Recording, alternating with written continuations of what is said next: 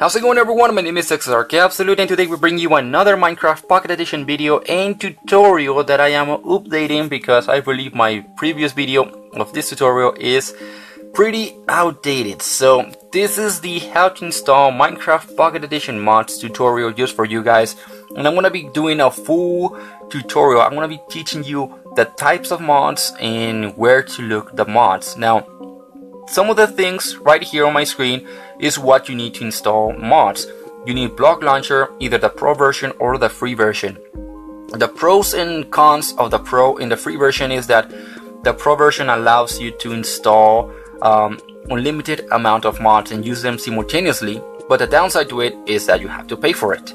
If you don't want to do that, you get the BlockLauncher free, which the pros is, it is some sort of like a beta app that you can go on the creators, on the app creators Twitter, Subway, and he will give a link every week or 2 weeks about BlockLauncher free, so you can install it and have the up-to-date version of BlockLauncher beta. So if you go into the screen, on the description below, you will find the link of this BlockLauncher, so you can install it without any problem and just test BlockLauncher. Another thing you can use is a file manager. Now this is depending on what you use, what you enjoy. I enjoy using File Manager HD.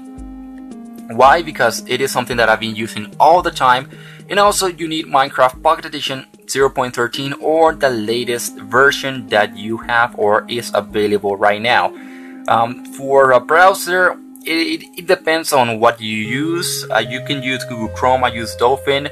And let's get straight into the tutorial. Now, when you go into BlockLauncher, you see this, a little tool, and you want to install the mod right away. You go into this one, but sometimes you think about, what is this?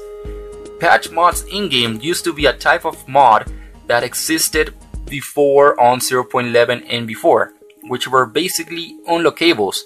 You could unlock content. You could unlock a mod or enhance something within the game and not make it restart or crash. So let's say you want to find these mods where they do not exist anymore. You can find them on mods for PE2, but this is an outdated app, and as you guys can see, it says 0.11.1 mods, and these are the .mod mods that are outdated. They do not work anymore or even are made anymore. But basically what they did is, as you guys can see, bigger spider, disable PvP, fast flames, free lava, friendly monster, indestructible tools. These were just small things you could have on Minecraft Pocket Edition, and nothing would happen, nothing wrong would happen. It doesn't add new things, it just made it some things, like let's say you have a stone sword and you didn't want it to break it, so you had the indestructible tools, and it would just make it like if you were on creative, where the stone sword will never break.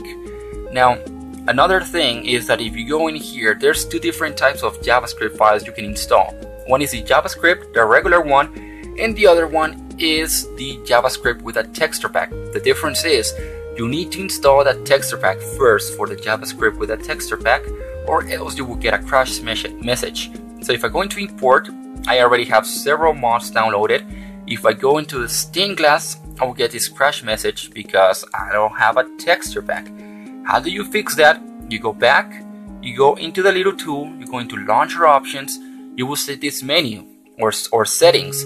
You go into the texture pack, you enable it, you go into select, make sure you already have your texture pack as well as the mod, and you can find it right here. I have the stained glass PE texture. Oh, and by the way, every mod that I use right here is gonna be on the description, so you guys can go ahead and download it or have fun with it. And now, one issue, one problem everybody does is that as soon as they patch the texture pack, they want to go into here, enable mod PE script support. They go in here and they try to enable it. The issue with this is that it is not the BlockLauncher has not restarted yet. You have to go back, you have to let it restart, reload, refresh, and then go into that little tool and manage mod PE scripts, and then you enable it once again, go back, no issues again, you go into my world or whatever world you use, and you find this. The get items. You get some mods allow you to have commands such as get items. So if I do this, get items, just like that, I will get every single item of the stained glass mod. And I have several right here, and as you guys can see, they are super transparent. And I hope they fix it so you can see it a little bit more, because I don't really like it. And if you guys want to uninstall the mod, let's say you are done with the mod, you don't want to have it anymore, you exit the game. You have to exit, because otherwise you will crash it. You go into the toolbar once again, manage mod PE scripts. You have two options. Do you want to use it again, or do you want to delete it forever? This does not delete it from your downloads or whatever you have it. It just deletes it from BlockLauncher, so you don't have it shown there. And then you also need to delete the texture pack. Remove it just like that. Now, the simpler mod of the JavaScript is the only JavaScript, where you only need to download the JavaScript and no texture, which is, let's say, the tree shopper mod. Now, as you guys can see, it does not provide a crash or anything, it just installs. And if I go back into play, let's create a new world. Let's say you want to destroy something. Let's say with this one, with this tool. Oh, and this mod, the tree shopper does not work correctly. As you guys can see, it destroys this one perfectly, but if you try to do it on the acacia, it does not work. Why? I have no idea. But that is the tree shopper mod. Let's go back. The last mod that I want to show you, it is not a super common mod. It sometimes appears on several types of mod. One of them was the redstone mod by Byte&a-half, that it is not really needed anymore because we already have redstone on 0.13. But you go into Dolphin or whatever browser, and these are the three websites you should trust: MCPE Hub, MCPE Universe, and Minecraft Pocket Edition forums. These three websites provide the best content for Minecraft PE. So let's go into MCPE Hub. You will find this website. It is super easy to navigate. You will find the mods right here, featured MCPE mods. You can download whatever mod you wish. And let's say redstone adds repeaters. Redstone adds repeaters and more. You have this. It shows you a little thumbnail of what the mod is. And the downloads, you can download it right here. It sometimes gives you a NATFly and then a Dropbox link. You can go ahead and download it. I already have it, so I don't really need it. Now, these two websites, the Pocket Power and the Minecraft PE, are the two mods that require APK. And if you go into this one, it will say MrArm.io, and you download the latest version, which will say $2, and it says APK. You may be thinking, what is an APK? What is that? Don't worry, if you find it on the Minecraft forums or MCPE Hub or on a trusted place, you can install it and it will say BlockLauncher add-on. If it says this, then you're good to go. You install it, it should give you the done right here.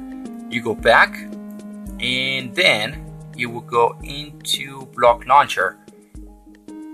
But since I am on 0.13 and the toolbox for Minecraft PE is compatible for 0.12 and older, then it will not work. But you can find them just right here by going into the launcher options, by going into manage add-ons. These are add-ons, and as you guys can see, there it is, BlockLauncher Pro. I mean, Mr. Arm and Mac Toolbox. And if you guys want to delete it or disable it, you just hold it or tap on it, and it will say delete, disable. I'm gonna delete it because I don't need it. You can even uninstall it, and boom, just like that, easy. So this is basically it on how to install Minecraft Pocket Edition mods. I hope you guys enjoyed this tutorial. Several things are new into Minecraft Pocket Edition, but this is the best explanation or tutorial I can give you on how to install mods and teaching you what a mod is, so you don't have to worry about installing it from an untrusted source. So let's go into this one real quick to show you what I'm talking about, because I forgot.